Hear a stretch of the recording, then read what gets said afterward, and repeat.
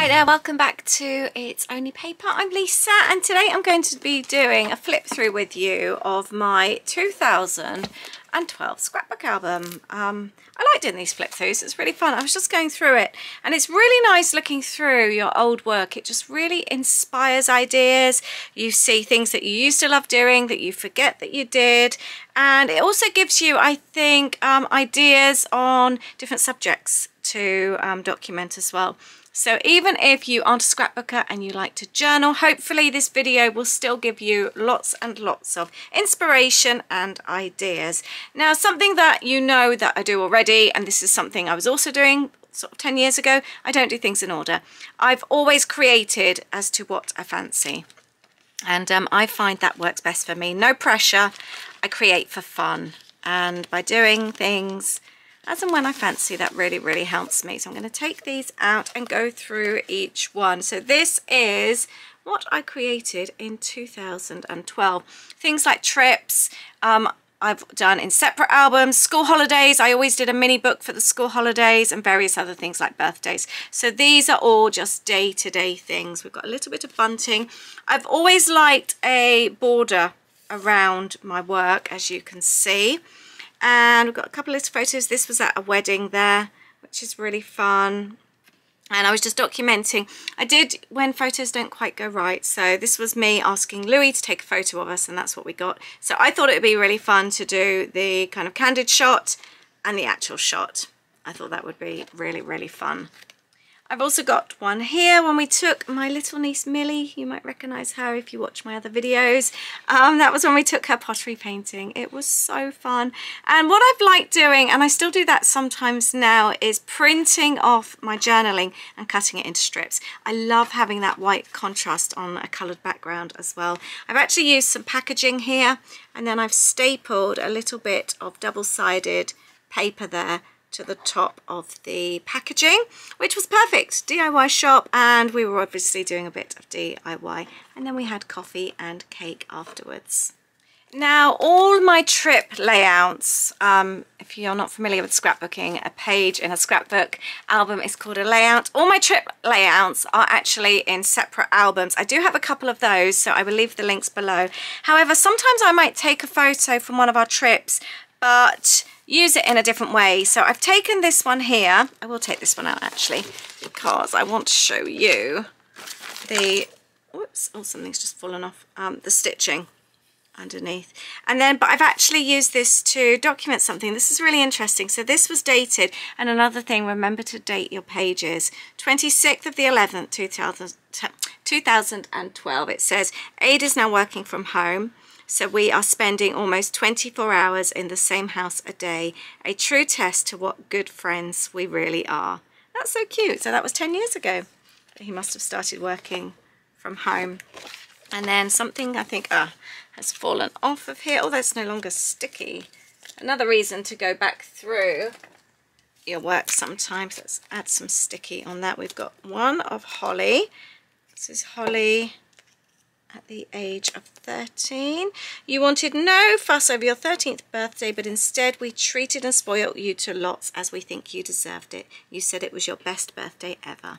Oh, that's so cute. I love the paint drips at the top there. I've noticed that my work was much more mixed media based as well, which you'll notice looking through. Something else I've just picked up on as well. I've got a couple of black and white photos here, layered them underneath, and the top photo is a printed colour photo. I thought that looked really cool. Next we have one of Louis, quite a large photo there with a couple of small ones messing around with Poppy. And I've just used my title here with some string going around to circle around the two photos, but then it's also the title, curvy, and the title sits on that, and it's all about Get Off the Dog, how he would never leave Poppy alone. He was always on her. The next one is a beachy one. Lots and lots of paint on this one, lots of layers. I've actually got a napkin underneath that one that I've sprayed on, and I remember creating that in the caravan where we went away in October. Next one, this one was also taken on a trip, 2012 trip. That was actually at SeaWorld, And it's just Holly and I, Aid just captured. I love the natural photos that you don't know are being taken. I've spray misted there over a doily, and we've got some arrows there as well. I really love that one, and it's quite a simple one, lots of white space. This one is with Louis, talking about our special bond, sat on the beach, and again lots and lots of paint here and some stamps. One of Holly receiving her first lot of flowers in the post. They were from my mum. I like sometimes when it's a really bright background, I've used gesso over the paper there, just so that the photo stood out better. One of Aid and Holly, talking about how they squabble all the time, those two. You know, when you have two similar personalities that really clash, that's those two. Then there's Family Giggles. We've got some nice stenciling going on there. I've used a date stamp here over and over again. I like that look. A little bit of twine over there, and lots of layers. I've got washi tape and just bits and pieces. That's Holly's birthday there. And then sometimes it's the silly little thing. We were all wearing Converse that night, so I've just taken a photo and documented that. And again, lots and lots of paint on there. So this one is a story that I documented. You know, sometimes you just have to. I love this page so much. This photo doesn't actually have anything to do with the story, but I wanted to document the story, and I just took a photo of Louis and I. And I've had a large A3 printer back then, so I was able to run my papers through, my scrapbooking papers, and type on them, or use a typed font. And it was just such a funny story at the time that I really wanted to document it, so it didn't matter that I didn't have a photo. I improvised and used that one instead. Then we've got Louis and Aid being silly. I've put all the embellishments and the story and everything over to the one side. I like the little tucked corner there. It looks quite sweet. Another really silly story. This is so funny reading through. You forget these things. So I was reading through, and apparently I was poorly and full of cold. I'd taken the children to Legoland, so it must have been school holidays, and I just lay on the sofa. Aid and I were due to have a date night, and we were supposed to go to Pizza Express. And then Louis realised how poorly I was, and he looked at me laying on the sofa and said, "If you cancel on Aid, will he dump you?" I love that. That's so funny. Oh, I love that little heart at the top. But I just love the silly conversations. This one as well, I've placed my, I should do this again, I like this. Placed my alphabet stickers, or they were probably chipboard stickers, on there, sprayed over the top and removed them. Isn't that cool? I'm missing a G. That must have come off somewhere along the line. It's probably stuck here somewhere. This one, oh, I like this one. This one is so cool. Just the children with baby Millie, when Millie was a baby, my niece, playing. I like how I've used my sunflower stencil with two different colours. I've got a pink and an orange there. That looks so cool. Just one of my sister and myself there. And a silly one of us pretending to fight over my dad. A story all about us annoying my brother when my dad was visiting. I've done the stencil thing again here as well. I've used the stencil using some like pinky red and some yellow. I think that's a really lovely effect. And I've used the photo here as a pocket. So we've got a journaling card slot in there, and the tag with the journaling is underneath. So that it does pull out. That looks quite cool. Oh, and I've done the same here. There's another one there as well. This one here, just a day-to-day page about loving it when Aid brings me coffee in bed. That hasn't changed. I still love that.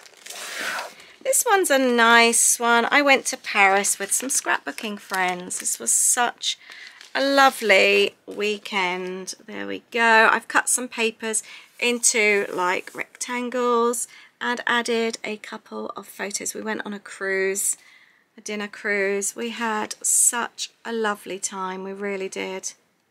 It was such a lovely weekend. And then this one here, this was a silly conversation.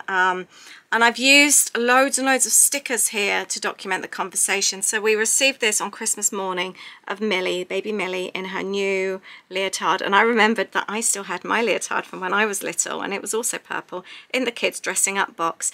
So I responded that morning. I went and got my leotard on and took a photo trying to wear like black shoes with the purple leotard in the same pose to send back to Millie. That was so cute.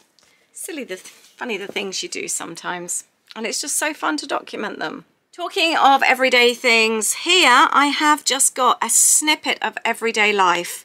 I have got my favourite bowl, which Louis has since broken, and I have documented a weekly menu. So we've got Monday, meatballs in tomato and red pepper and basil sauce. Spaghetti with homemade cheese and garlic bread. Tuesday, spicy Thai pumpkin soup. Wednesday, breaded haddock, rusty peas and grilled tomatoes. Thursday, ginger chicken udon. Friday, chicken wings and fries. Saturday, seafood paella. And Sunday, a roast beef dinner. And I've just got, I love planning our weekly menu. Every Sunday, I sit down with a recipe book and my diary and plan our weekly menu. I love cooking and being organised. This works for me. For the week of 26th of November 2012. I love the snippets of everyday life. I really do. They're so fun to look back on. This one we've got a silly story of Holly on the beach. Love that red paint. It really goes with the red border, doesn't it? So I've got red layered with white, layered with patterned paper. And they're the same colours there throughout.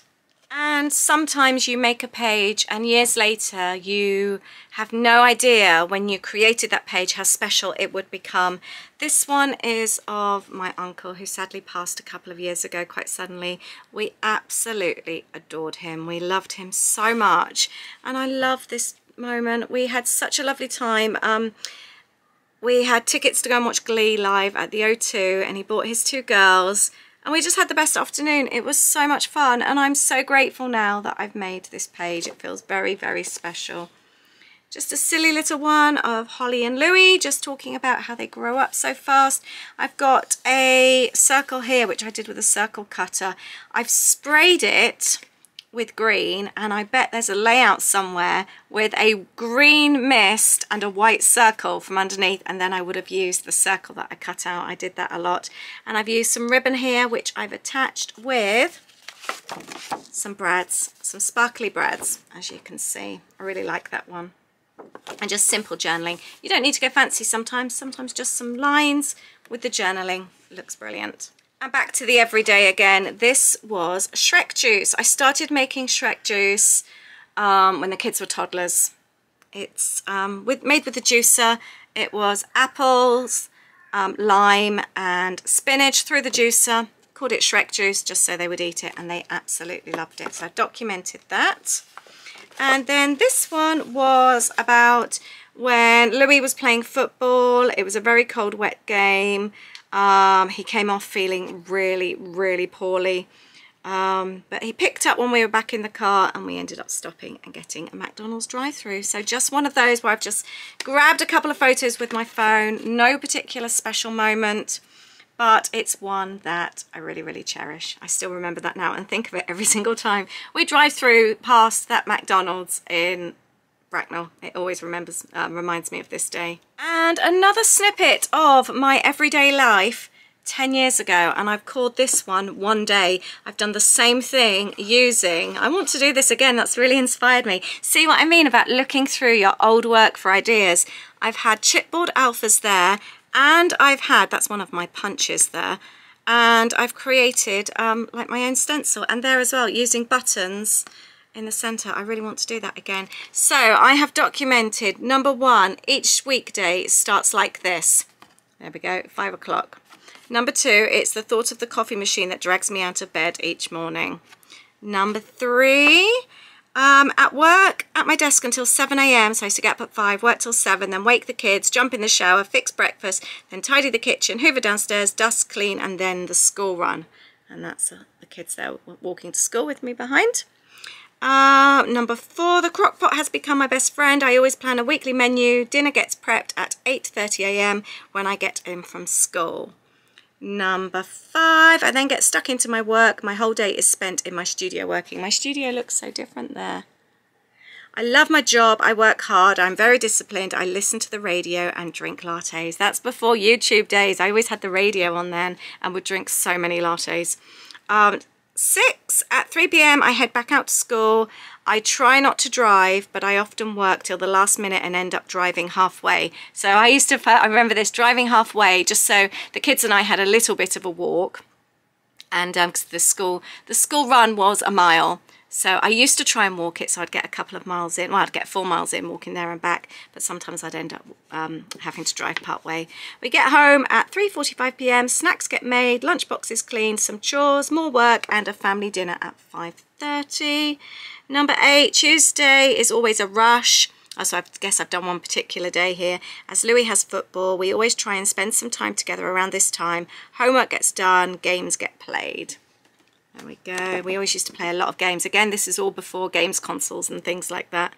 9, followed by the bath time, bedtime routine, and then 10. Come 7:30, 8 p.m, I'm ready to start work again. I bring work into the lounge so I can sit with Aid, watch TV or movies until about 11 p.m.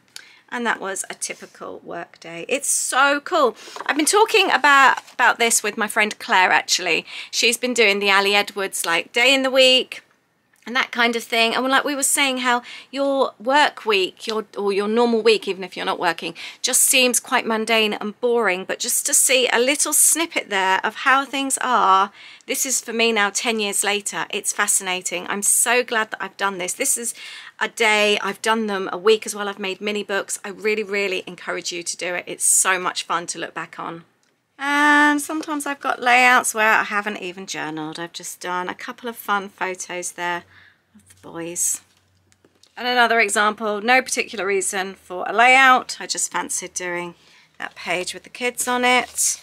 This one, I was looking through, this one made me laugh. Again, it's just something I've documented about what kids say. And Holly had been complaining, apparently, why can't we have shop bought kids? Apparently she wanted to be like the others at school and have shop bought cakes.